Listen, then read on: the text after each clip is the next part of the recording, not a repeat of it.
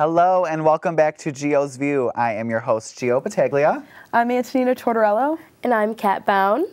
Before we get into this week's topics, we have something exciting to share. The official logo for Gio's View is here. Take a look.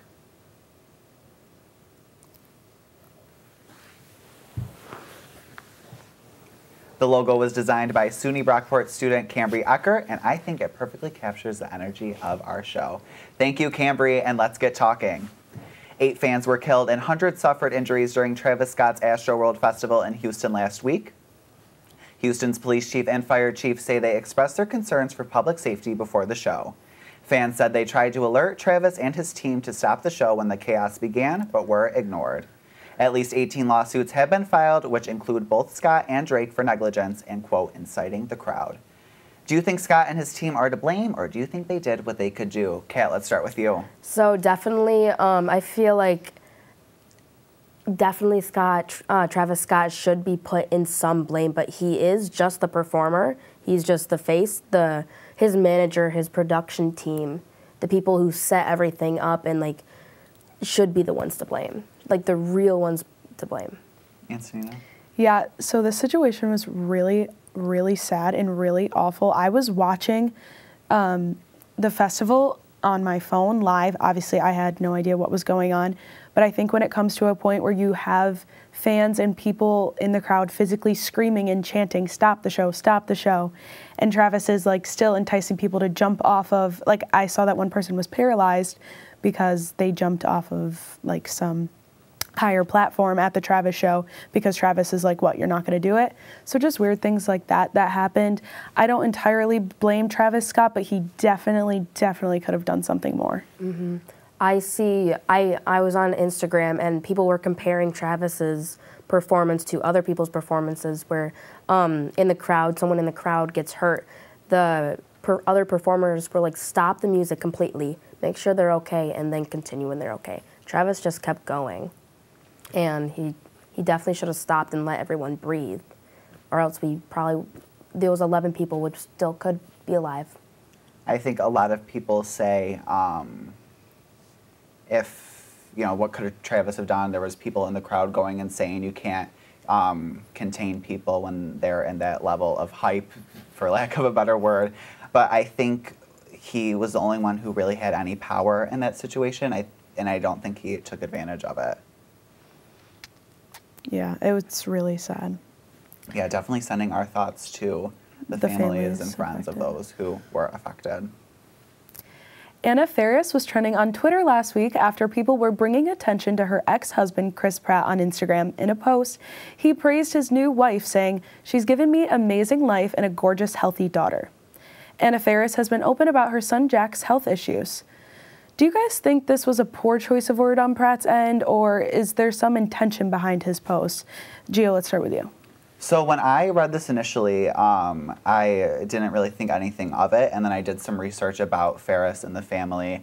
And I think, when you're in that sort of honeymoon phase, like you're just freshly married, and you're welcoming a beautiful new child into the world, I think you can kind of be in that la-la state of mind and not really think about what you're saying. So I think we could give Pratt a pass on that one. I do think, though, when someone like Anna Faris reads it and has a history with Chris Pratt and, is dealing with her child, I could see how that got some ill taste in her mouth. I know the reaction was not nice. A lot of people were mad at Chris Pratt, but I think it could have been maybe avoided or changed if someone in like the PR team had looked over it or something. What do you guys think? Yeah, definitely. With celebrities and people under a magnifying glass, they have to really watch what they post, especially to do with their family that could offend other people by what they're saying. I think that someone should look at the post and be like, okay, this sounds good, doesn't raise any concerns, doesn't raise any questions, and like you're good to post it. But I think that it is important for celebrities to have something like that. Yeah, definitely. I do think Chris Pratt should get some sort of like alleviation on this. Like, I don't even think he was even like thinking in that sort of way to hurt anybody, and especially his own child. So I think he was just excited about the one child he was thinking about, and I don't think he meant it in any bad way at all. And I think also he could have been looking at both children as happy and beautiful children. So I think that it could have not even phased his mind, but to people reading that, they could be giving their opinion and kind of making that trump what Brett really actually meant. Just like blowing things out of proportion and making up theories and like not even understanding what was going through his mind when he was even making the tweet. So people don't really know. Yeah, I agree. Taylor Swift is set to release her version of Red this Friday. The album contains the 30 songs that were originally intended for the album, including the all-too-well 10-minute version. It'll be accompanied with a short film starring Swift, Sadie Sink, and Dylan O'Brien. Swift will be on SNL this Saturday as a musical guest, as well as a collaboration with Starbucks. How do you guys feel when you look back at when you first heard the songs in 2012 versus when you're going to hear them now? Antonina? I think it's so cool what Taylor's doing, like re-recording all of her music. I feel like I'm just reliving my childhood all over again.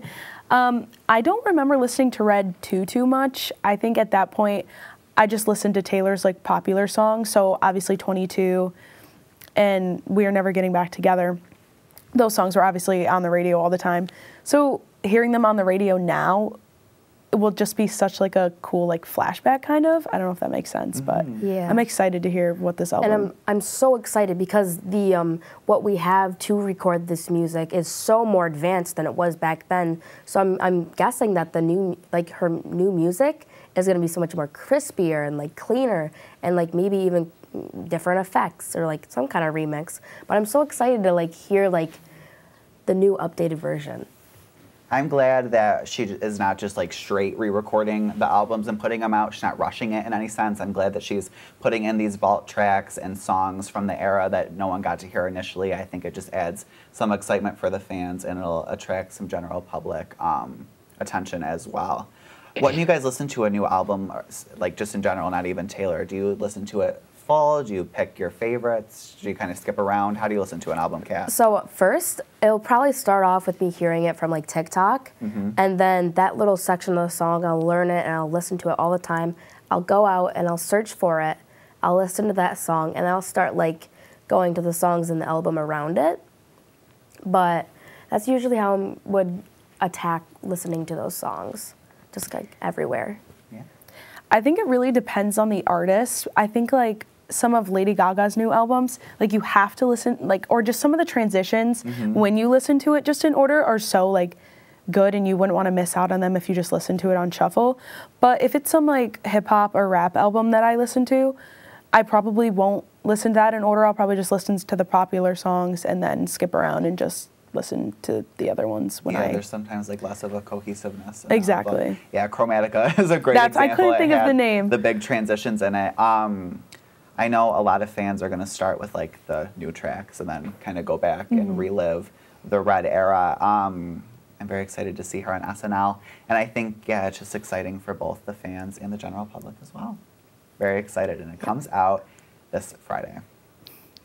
Bella Hadid shared crying selfies to Instagram and opened up about her anxiety. She said in a post, "Social media is not real. For everyone struggling, please remember that sometimes all you gotta hear is that you're not alone."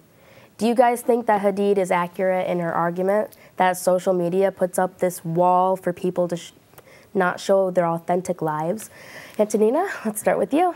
I think that she does have a good point because on social media, you can make your life basically whatever you want it to be. You can make people see you however you want them to see you, not your real true self.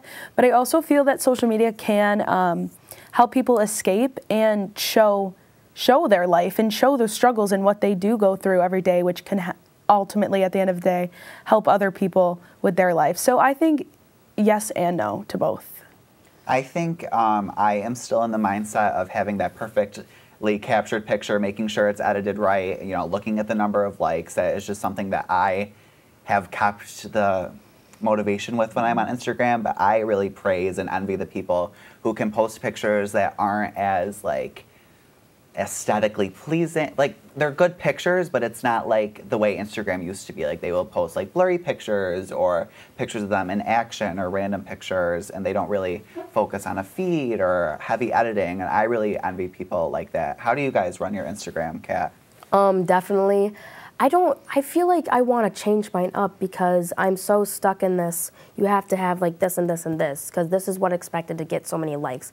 I want to like start stepping outside of the box and like start doing like new funner things with Instagram so that like I can enjoy it for me and not care so much about what other people are thinking about what I'm posting. I want to post what I enjoy posting.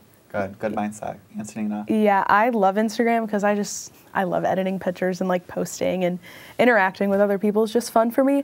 I used to only post like once every 4 months or like once every 6 months, and that was like by choice. But for this Halloween, I had 3 different Halloween costumes and I wanted to post all 3, and I was like, can I post 3 days in a row? Yes, you can post 3. It's literally my account. I can do whatever I want. But like in like having the mindset that I'm not allowed to post 3 days in a row is just kind of shows like kind of how society is, if that makes sense. Yeah. But I posted 3 days in a row. But that makes me question like what put that in our heads exactly. where we have to be this certain way. Mm-hmm.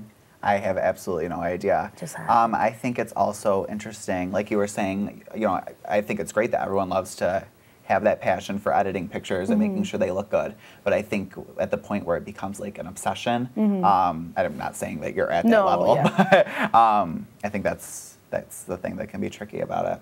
Yeah. Back to Miss Hadid, I was so proud of her for posting that, because if you guys know, she struggles. Her mother is very controlling about what she eats, and she's very like, I feel like maybe verbally abusive or like mentally in a way about, she's so like, she brings her down whenever she like tries to like eat something, because she's a girl who enjoys like having all these like fun meals, and her mom just constantly puts her down. And it's all so that she can be this perfect image in society's brain, but it doesn't matter. I wish that her mom wasn't like that, and I wish that she could just bloom into what she wants to be and not what her mother wants her to be. Yeah, I think it's great that Bella is using her platform to be a role model and be a voice. I've always appreciated influencers and famous people that do that, and yeah, I can give her a lot of praise for opening up like that, because it's not easy. It's not. Definitely. We thank you for watching this week's episode of Geo's View on Talon Television, and we will see you next week. Bye, guys. Bye.